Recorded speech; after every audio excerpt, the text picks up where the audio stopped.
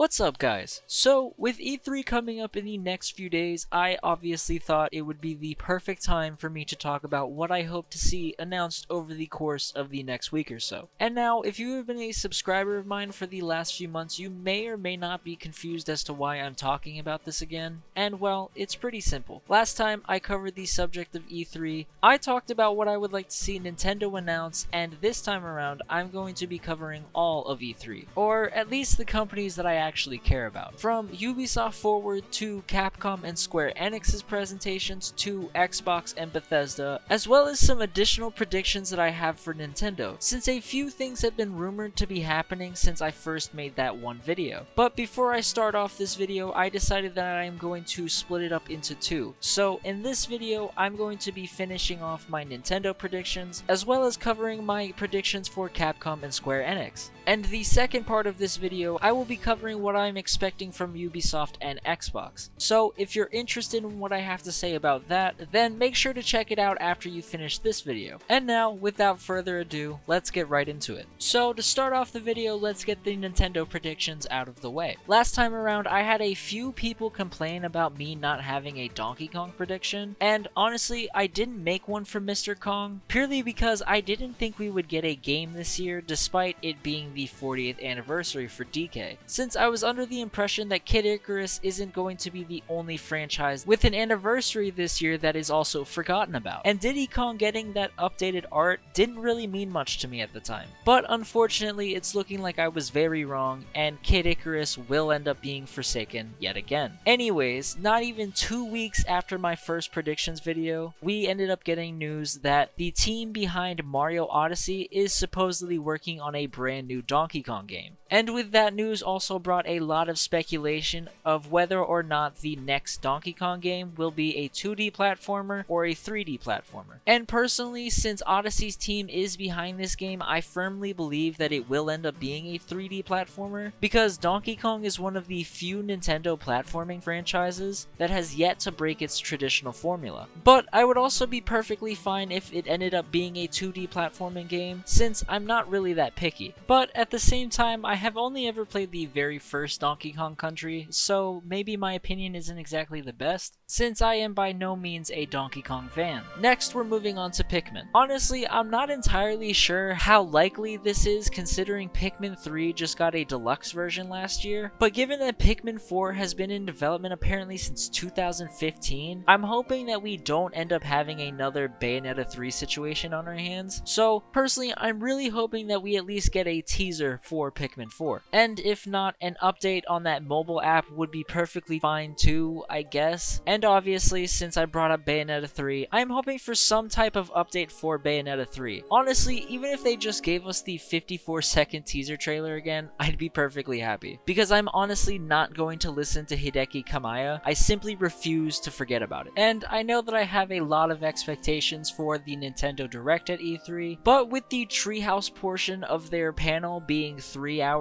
long, they will hopefully have a bunch of things to show us. Because I highly doubt that they would give us a 3-hour presentation if they had no games to announce in E3. And now that concludes the Nintendo portion of this video. So if you want to see the rest of my predictions for Nintendo's Direct at E3, make sure to check out this video right here. But for now, enough with the shilling. Since Square Enix and Capcom are also going to be at E3, I want to cover what I want to see with them, since you may not know this about me just yet, but I am a huge fan of just about every single franchise that they have created. So I am going to start off with Square Enix. Obviously, we should end up seeing more of Final Fantasy 16, since back in September of 2020, we got the trailer for it and have heard practically nothing about it since September. And I am honestly dying to see more of this game. With Intergrade being released on June 10th, I don't really think that we will be seeing anything for Final Fantasy 7 at E3, unfortunately, but that doesn't exactly mean that they will be having a boring showcase, because there is also Dragon Quest III's remake that I personally am praying we will end up getting a release date for, and maybe even a gameplay trailer, but honestly, I don't really think that it's necessary, since just off of the reveal trailer alone, we all know what to expect, and I personally already know that I'm going to buy it. And speaking of HD 2D games, I'm hoping that we get an update for Project Triangle Strategy, and hopefully they decide to change the fucking name, because for as good as this game is,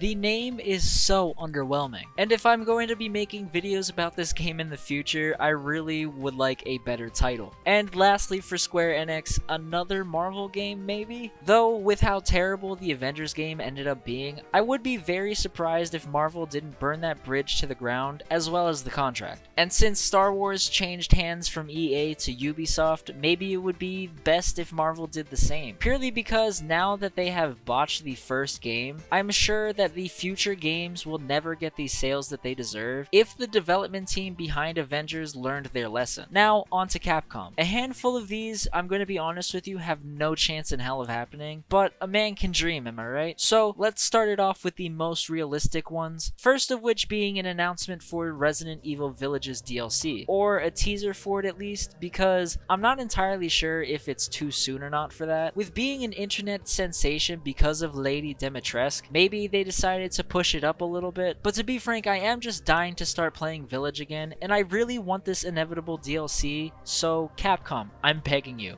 please throw me a bone. Continuing on with the Resident Evil topic, instead of the DLC, since Village did literally come out last month, we will 1000% get a look at Resident Evil 4's remake. I mean, honestly, we will probably get a look at Resident Evil 4 regardless, since it's coming out next year, and the original game is arguably the best game in the entire franchise. And Capcom would be out of their fucking minds to miss this opportunity. But moving on, another game that is slated to be coming out next year is Street Fighter 6. And though I haven't touched a Street Fighter game since I was like 11, I really am looking for a reason to get back into it, because it is one of my favorite fighting game franchises of all time. And with Street Fighter 5 not being exactly the best game in the world from what I've heard, I'm really hoping that Street Fighter 6 surprises people and it ends up being a return to form. But with that being said, I'm honestly only expecting a teaser trailer for Street Fighter 6, since we don't really know when it will be released next year, and Capcom might be holding on to the full shebang for next year's E3. And lastly, for the most realistic things to happen for Capcom's presentation, we have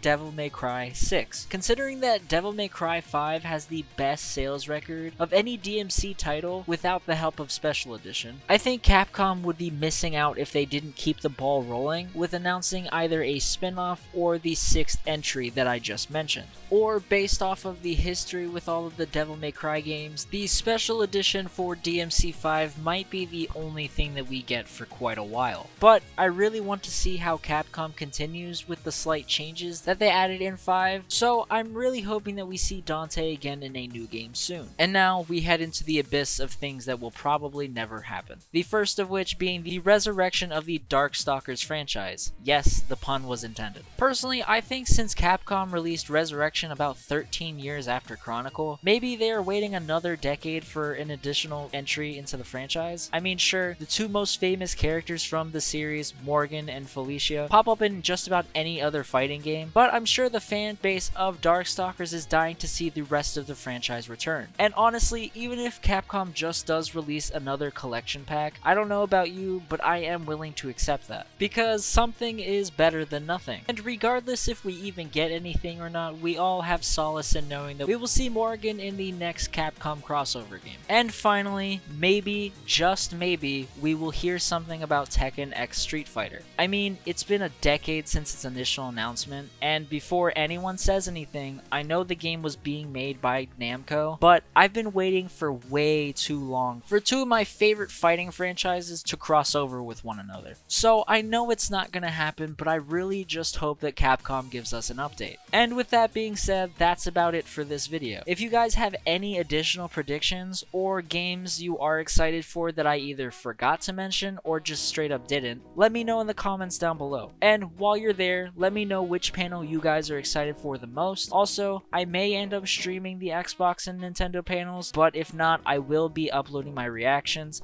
as well as going over everything I am most excited for when E3 is done and over with. So make sure to keep an eye out for all of that, and if you enjoyed the video, don't forget to leave a like and subscribe. Thank you so much for watching, and hopefully I'll catch you guys in the next video.